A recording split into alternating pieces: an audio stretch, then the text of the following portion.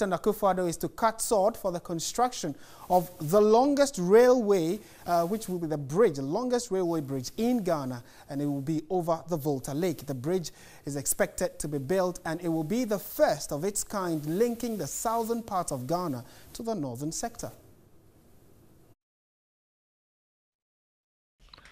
The project is estimated to cost $20 million. The 97-kilometer railway project will be one of the main economic transport routes for goods from the Tema Harbour to Mpakadan in the Sojaman district in the eastern region. The rail routes include a 400-meter railway bridge over the Volta Lake.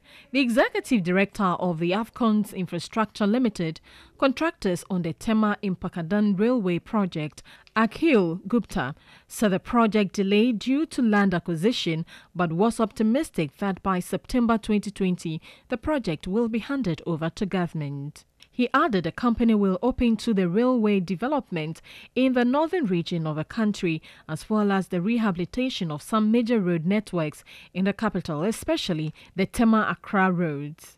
The Tema-Akonsombo railway line project is being funded with a $398.33 million from the Indian Exim Bank.